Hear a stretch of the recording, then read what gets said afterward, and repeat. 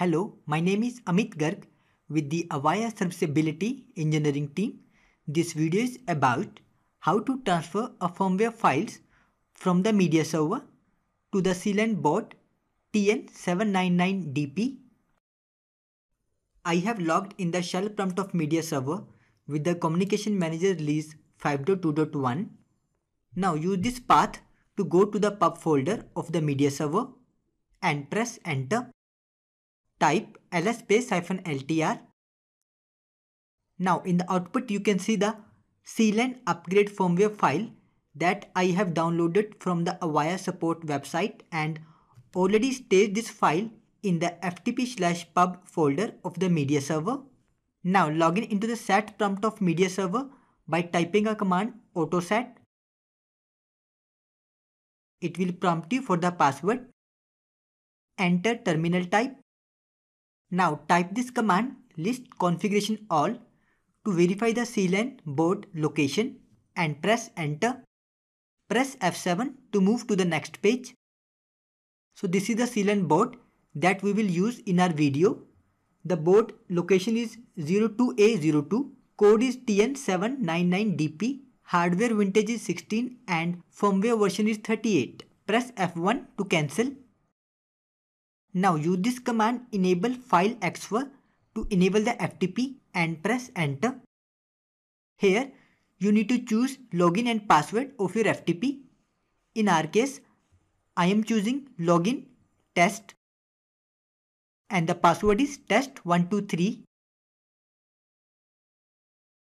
In the secure field, type N. Type your board address. In our case, it's 02A02. Press F3 to submit. Now type this command list IP interface space CLAN to verify the CLAN IP address and press enter.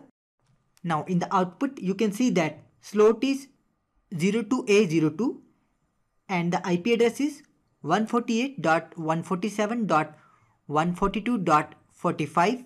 Now log off from the set prompt and login back into the shell prompt of media server. Now use this command ftp space IP address of the CLAN board and press enter. Enter the username and password that we have created on the set prompt. In our case, the username is test. Password is test123. Now we have logged in the FTP prompt.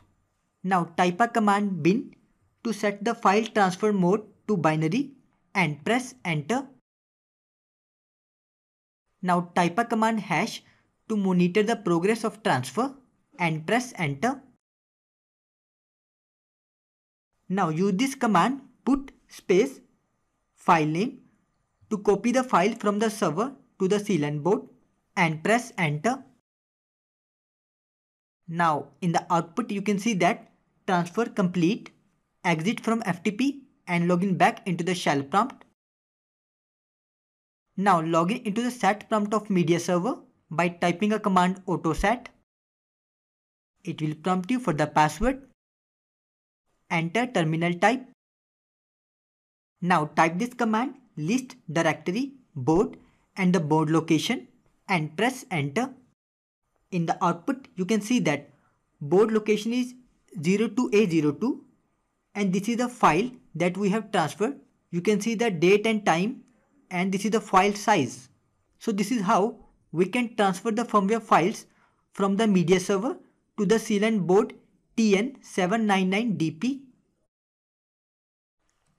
Thank you for your time today. We welcome comments, questions and feedback at mentor@avaya.com or on Twitter @AvayaMentor.